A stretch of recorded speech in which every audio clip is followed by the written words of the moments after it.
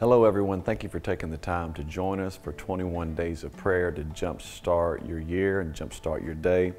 I'd like to look at John chapter 17 and verse 6 today. It says, and this is Jesus talking, he says, "I have manifested your name to the men whom you have given me out of the world. They were yours, you gave them to me, and they have kept your word. Now they have known that all things which you have given me are from you.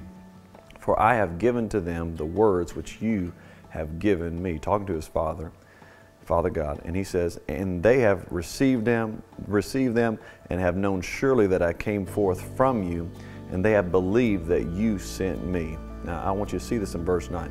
He says, "I pray for them. I pray for them.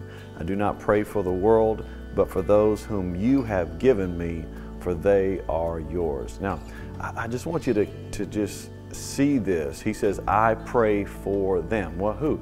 He's talking about the ones that God had brought into his life, the disciples, the one who had followed him, the one whom he had given the word that he had received from his Father. He says, "I pray for them." Then he says something kind of astounding. He says, "I do not pray for the world." Well, clearly we know that Jesus loves the world. He gave his life for us and for humanity to make a way to the Father. So we know that he loves people, but right here he says that his prayer was for those that had been given to him. And so my encouragement for you today is to recognize the people that God has brought into your life. Take the time to look and see and take an account of those who are close to you, the people that God has brought to your life, and take time to pray for them specifically. Call their name out, write their name down, pray prayers for them. Pray prayers from the book of Ephesians chapter 1 and Ephesians chapter 3, that they would have wisdom and revelation and the knowledge of who God is, that they'd be strengthened with mighty power by the Holy Spirit in their inner man.